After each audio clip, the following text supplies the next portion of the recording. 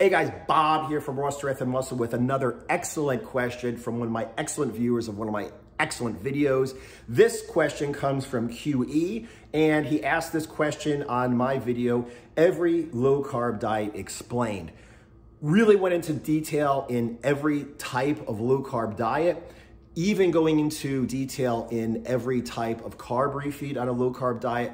If you haven't watched the video, click on the link below in the description to this video, watch it. It's really awesome. It explains a whole lot, okay?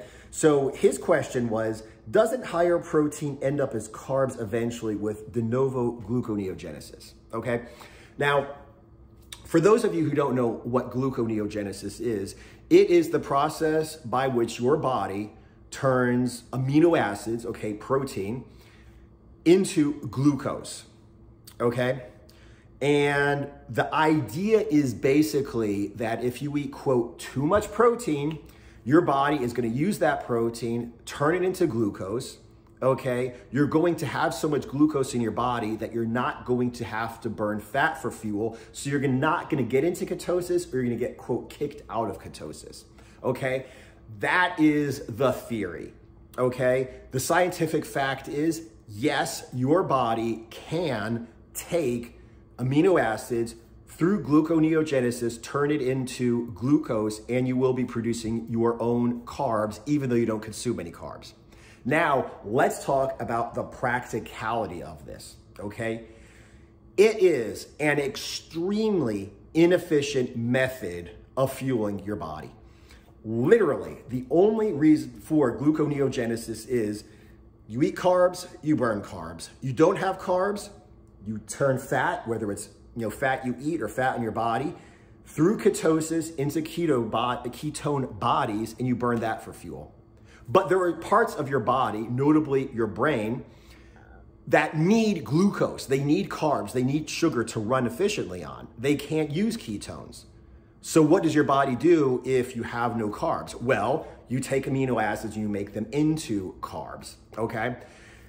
Very small amount, just enough to fuel the parts of your body that you need, okay, carbs to fuel.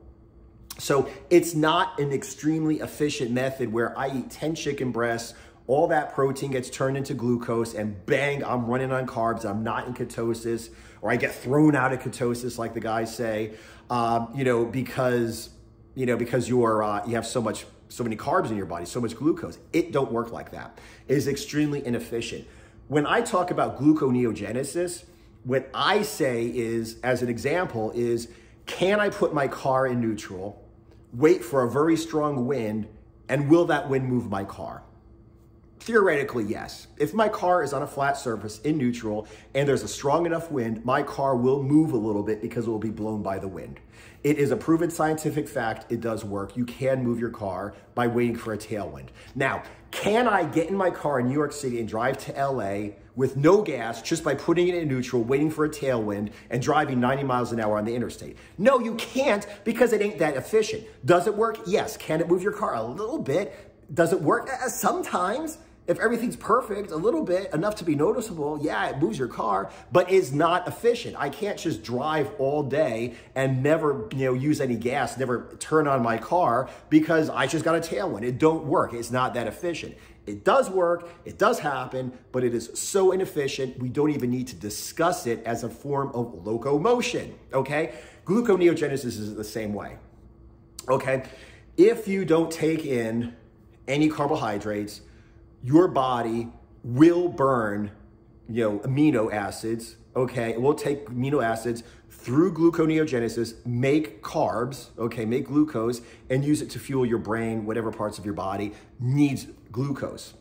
But it's not an efficient method. Like I said, it's not like I can eat 10 chicken breasts, turn it into carbs, and just run on carbs and not go into ketosis, okay? It's just a little bit, enough to fuel your brain. How many calories do you think your brain needs in a day? How many grams of carbs do you think your brain needs in a day? It doesn't produce enough to have right now I'm on 4,000 calories a day.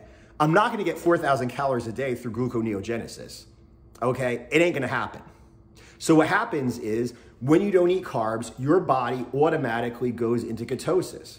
okay? It takes fat, whether it's dietary fat or body fat, turns it into ketone bodies, and your body burns those ketone bodies for fuel. You can literally run a 100-mile super marathon, Western States 100 or whatever the hell those things are called, through ketosis, okay? And like I said, yes, if you don't take in carbs, it'll create a little bit of glucose, but it will go just into your brain. It will just be a little bit, enough to fuel, those parts of your body that need glucose.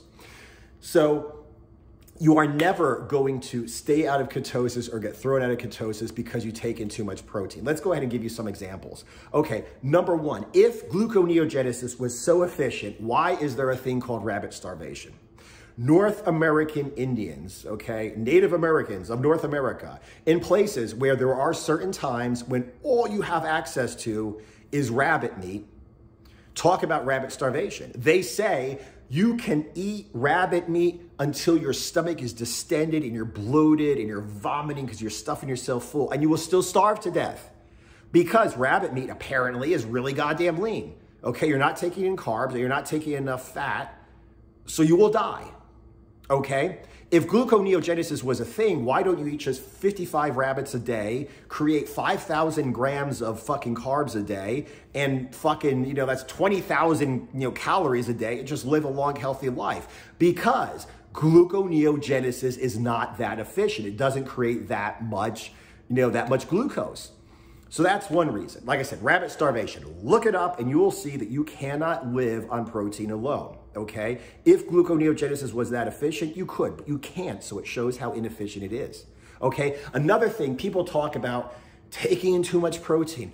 There is no such thing about taking in too much protein because your body's made of it, okay? If you didn't eat protein, okay, because you're afraid to go into gluconeogenesis, you would still be in gluconeogenesis. Your body, because you don't eat any protein, would suck up your muscle. It would suck up and break down your internal organs to get the amino acids, the protein, to use for gluconeogenesis to fuel your body or your brain, okay?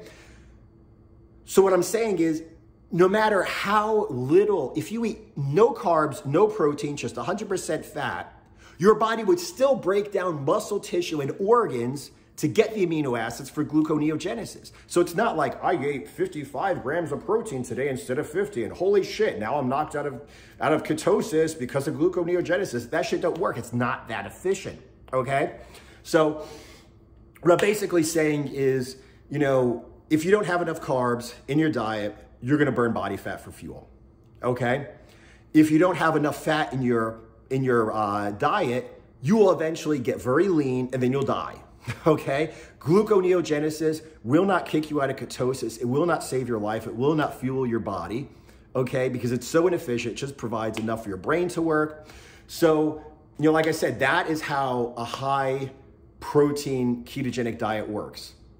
Okay, whether you're bulking, cutting, or maintaining, I always have my people take in a whole hell of a lot of protein, and it has not once kicked anybody out of ketosis, okay? And I'm gonna do another video about this too, but fuck ketosis. Who cares how many ketones you produce? You don't start a diet because you wanna brag about what your ketone numbers are. Oh, look at me, I got ketone 5 trillion here. Look at me, I'm better than you because I have 5 trillion ketones coming out of my piss. Who cares? You fucking use a ketogenic diet to fucking feel good, mental clarity, lose weight, get lean, fucking whatever reason it is that you're on a ketogenic diet. I guarantee you, your reason for going on a ketogenic diet is not to brag about how many ketones you produce, okay? So fuck that in general. But like I said, the bottom line is I've always been on high protein keto. My people have been on high protein keto, and not once have I or has anybody I've trained ever said, oh my God, I feel like crap. I'm totally out of fucking ketosis because, I'm taking in too much protein. It just don't work like that. Don't worry about it, okay? Like I said in my other last 3-4 videos, get your body fat adapted, okay? Go ahead, and if you want to lose fat, consume less fat, which means you're consuming fewer calories. You want to go ahead and go to maintenance, increase the fat until you're at, maintenance calories. You want to bulk up, increase the fat a little bit more until you have a little bit more energy. And that's the way it goes, okay? Do not worry about gluconeogenesis kicking you out or keeping you out of ketosis. Do not worry about it at all, okay? Anyway, appreciate the question. I appreciate you guys watching this video. Any questions, just go ahead and put them down below. I'll make a video like I did this one. And aside from that, like I said, if you want to know exactly how to completely control your body composition, including building muscle mass, including building strength, and including maintaining your leanness, check out Low Carb Cutting and Bulking at lowcarbcuttingandbulking.com. I explain everything, including getting fat adapted, getting lean, how not to cheat on your diet, everything that you possibly need to know to change your body composition on a low carb diet, okay? Anyway, lowcarbcuttingandbulking.com, check it out if you have not already. If you haven't, subscribe to the Jam channel. I'm obviously doing a whole lot of videos. This is my second video today. And like I said, aside from that, I appreciate you guys watching. Subscribe, and I will see you guys in the next video.